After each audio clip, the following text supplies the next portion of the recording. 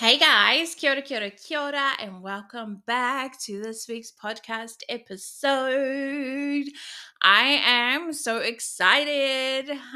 We had a beautiful weekend celebrating Mets. He won his grand finals for rugby, which was freaking incredible. And this podcast is actually inspired by it because after he had won, obviously we're celebrating and all the things, and I did a little story about kind of his story, and how I was talking about different types of growth and stuff like that.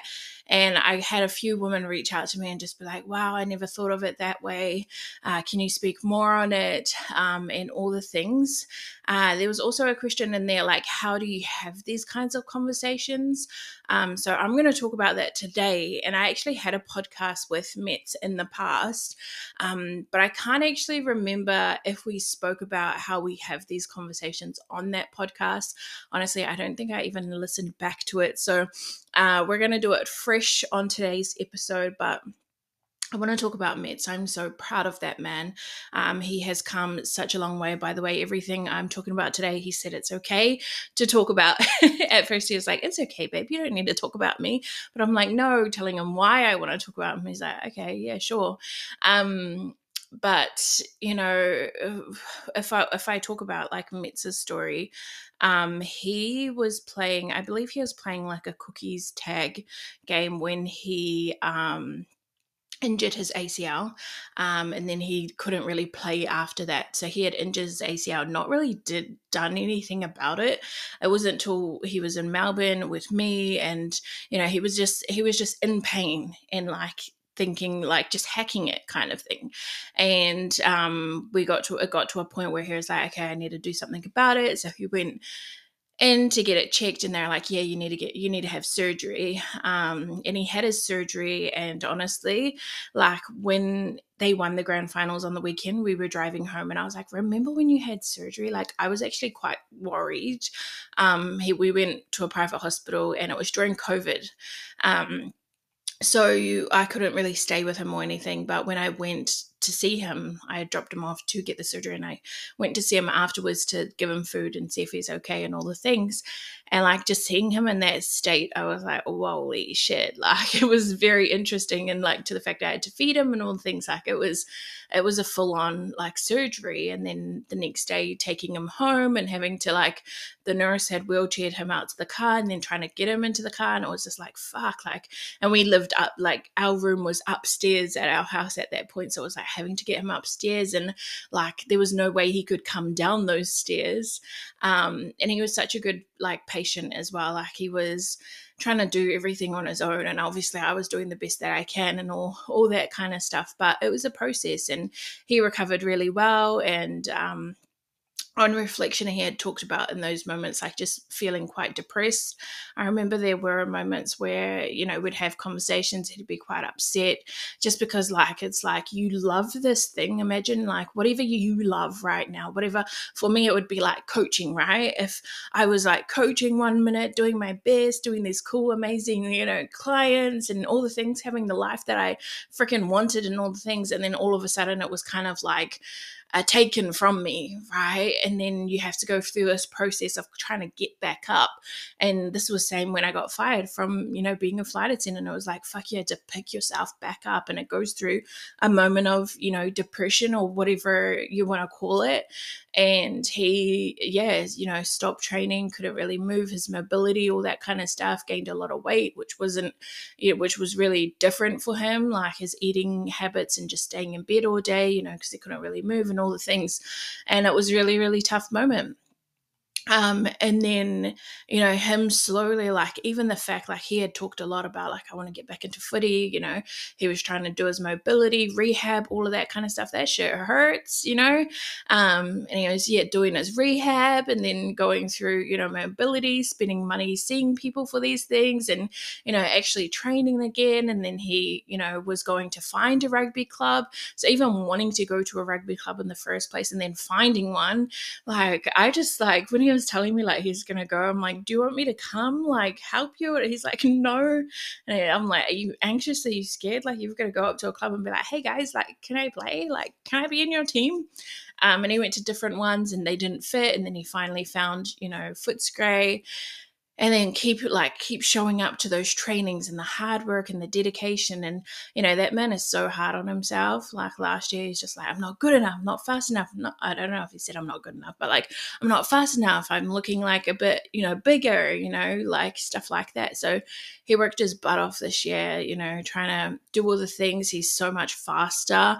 The games that he's been having, like scoring 2 tries per game, and just it's really incredible to see the amount of positivity as well, like just the changes, and it really does make a huge impact on your mental health, your mental state. So it's just like seeing all these changes and him, his hard work and dedication and stuff really paying off. And him, them winning the grand finals, I'm like, fuck you. Like I actually had no doubt once they were, the way that they were playing and all the things he was doing. I was like, once they got to, the finals, I was like, you guys have this. Like there's no doubt in my mind that you're going to win. And it was so funny because the team they were versing, like they always win, they're no one to win and stuff like that. And their supporters were like, oh, they've got this in the bag, like Footscray. I think it was Footscray's last time they were in the finals was like 2013 or some shit like that, right?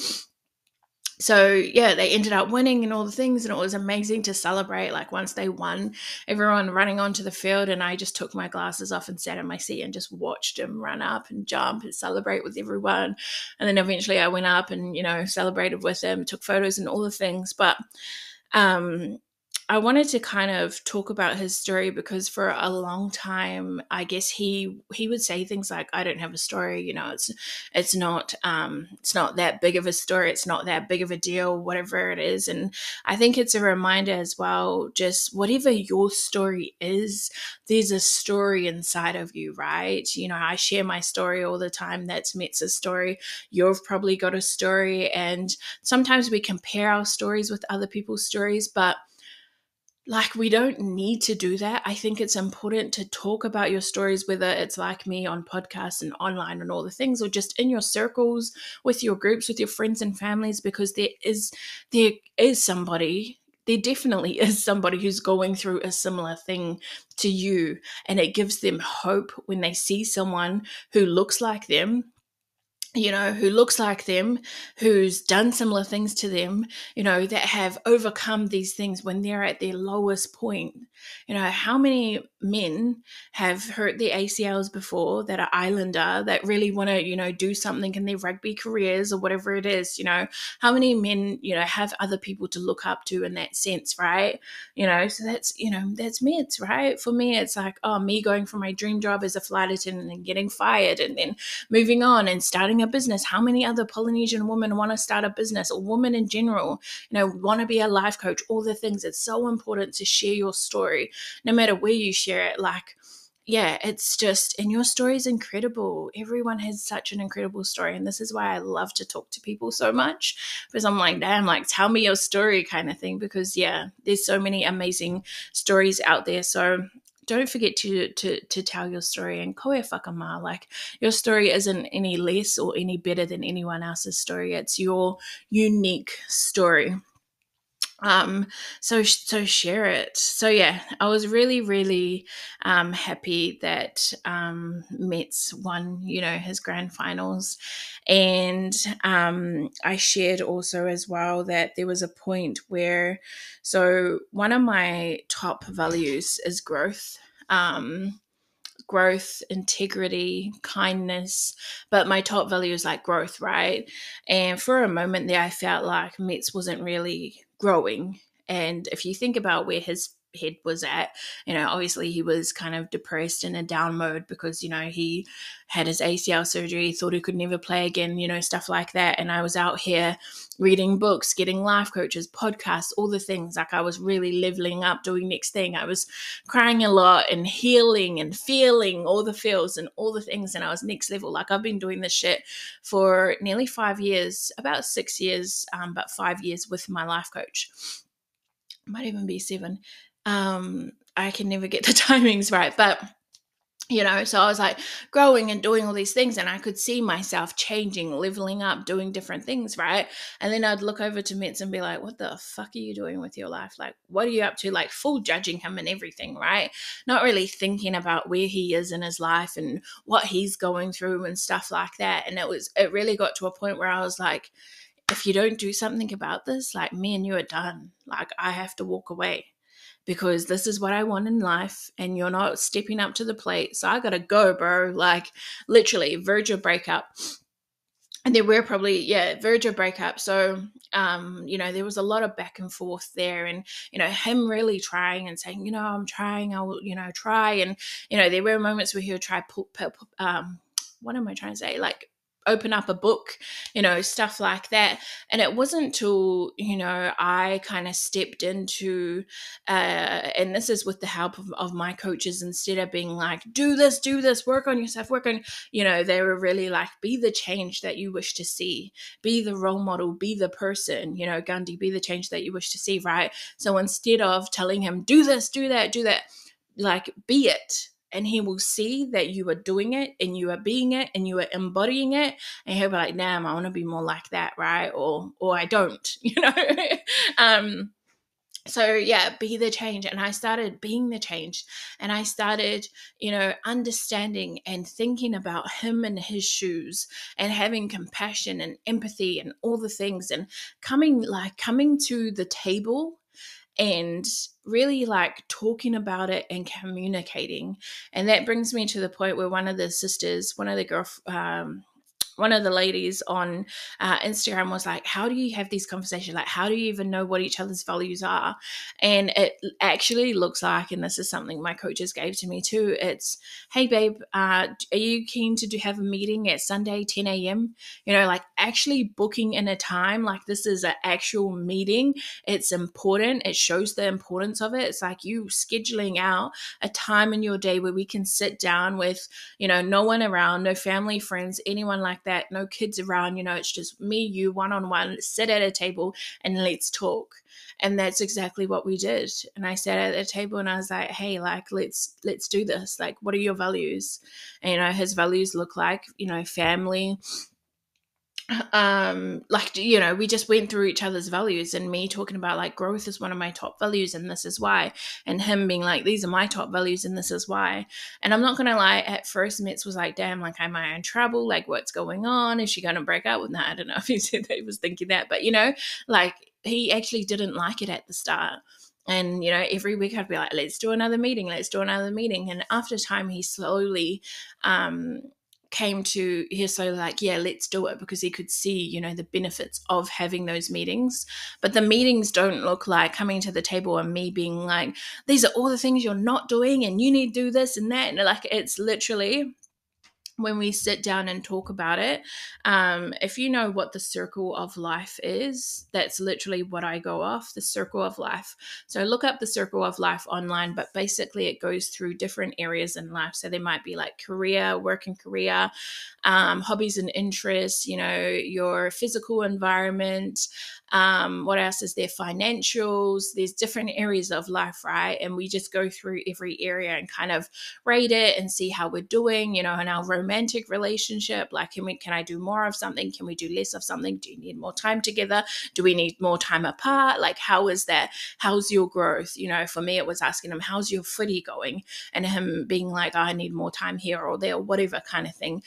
Me being like, I need more help around the house cleaning, or on these days, can you cook something? Or, what can we do to make it easier so that when, like, I don't have to worry so much about cooking, like having those conversations.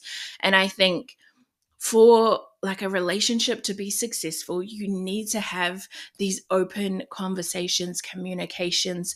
It's not you yelling at somebody and telling them all the things that they're doing wrong. It's you sitting at the table, taking responsibility for who you're being in the relationship, and them taking responsibility for who they're being in the relationship, and working together as a team to get shit done, to have an amazing relationship. And I'll tell you now, any relationships you look up to, any that look freaking incredible, or you think they have, a great love life and all the things, they are doing this shit. They are having hard conversations. They are taking responsibility for when they're being dickheads in their relationship.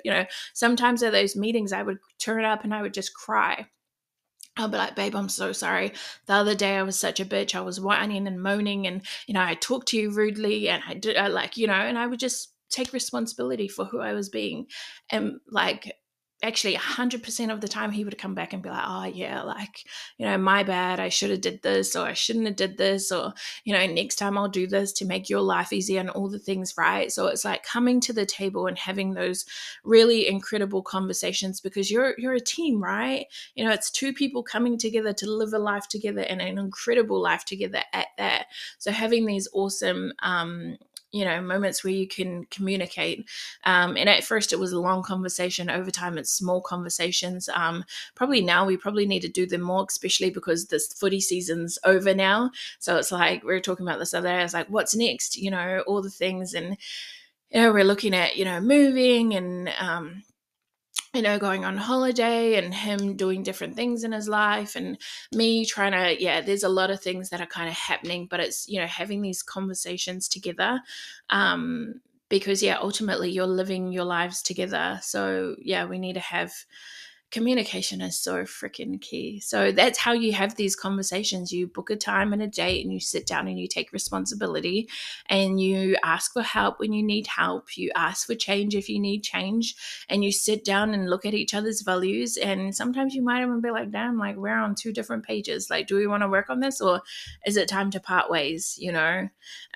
So really, and I'm heavy on like growth is number one. Like, if you're not going to grow with me, you got to go, bro. Like, to be honest, it sounds really bad, but that's not just in with a relationship with me and Matt, it's friendships as well. It's family. It's, there's so many other aspects, like so many other people that this involves, because, it's my values, right? We need to get clear on what our values are and why they are our values. But the point of that's right. I was talking about, so what I had ended up finding out after having all these conversations and sitting down was that my growth and Met's growth were two different growths. Mine was going to a life coach, crying the tears, feeling the feels, reading the books, going deep, childhood trauma, getting in there, all the things, right?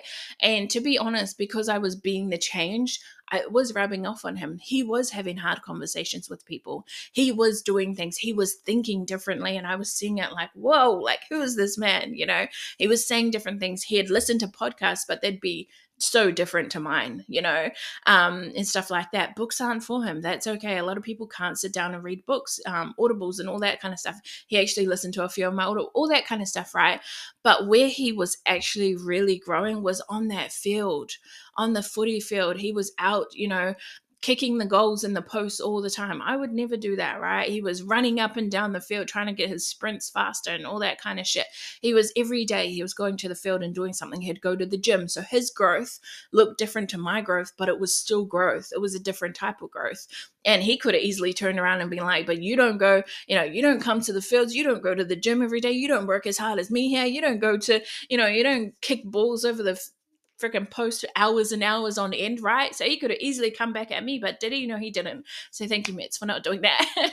But it's two different types of growth.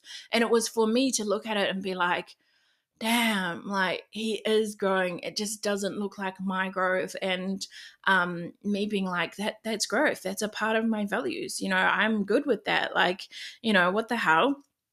So I think a lot of the times we don't give our partners credit like where credit's due, because it doesn't look exactly like this. It's that whole I want my partner to be romantic, and then his love language being like quality time. So him thinking he's, taking the night off instead of going out with his boys, he's staying home with you and watching movies in bed. That's his, sign of romance, right? But you're like, no, I want him to bring me flowers and chocolates and all the things. And it's like, what the fuck? Like, just two different pages, right? but it's like getting on that same page and being like, oh, so that's your growth and this is my growth. What does your growth look like? The conversations you have at the table are so incredible, because it's like, at the end of the day, you're two separate people. You see things differently, all the things. So you have to literally be like, this is my, and if you're in a relationship, please look up love languages, because it makes so much sense. Mine's definitely acts of service. So Matt's could come home and bring me gifts and all that kind of thing. But if I come home and he hasn't done the dishes, then I'm like, what the fuck, bro? Like, kind of thing. Now I don't care, because I know that there's more to life than doing dishes and shit like that, and I don't want to do the dishes either. You know what I mean? But so it's getting on that page and making sure you're speaking the same language. So a lot of the times for me, it's saying, oh, okay, it's like, this is what I need, or that I'm doing. Like, say for example, it's like, I need help, with groceries and cooking meals and stuff like that, and it looks like this, and telling him exactly what it looks like, and then him kind of reiterating back what I've said to see if he kind of understands. And most of the time he's got a different way of thinking. Like, if I just said, hey, I need help with cooking, my help with cooking and his help with cooking would be two different things. So it's literally, putting out the details of what that looks like. You need to come Monday, Wednesday, Friday. You need to come to those dates with meals. You need to cook them, all the things, right? Whatever exactly you need. Because especially men and women, we speak different languages. So it's like breaking it down, reiterating it back, making sure that it's exactly the same kind of thing. But yeah, be firm on your values, get clear on your values. A lot of the times we're not even clear on our values. You might have like relationship values, family values, work values, all the kinds of values, right? But make sure that, your values are on the same page. And I think I'm going to do another podcast, because so many other things have come up in this podcast, just in my mind about things, about relationship things. So I think I'll do another podcast a podcast episode, more about relationships. If you want to hear more, if you have questions about relationships, please DM me on Instagram or leave it in the comments below. If you're on YouTube, I think you can leave comments on Spotify as well, if I'm right. But this is already at 22 minutes. I hope you loved this episode, and I hope it helped you. But thank you so much for listening. As always, I love you. Thank you for coming back every week. I hope you have a beautiful week, and I'll talk to you next week. Ka kite, koe kia.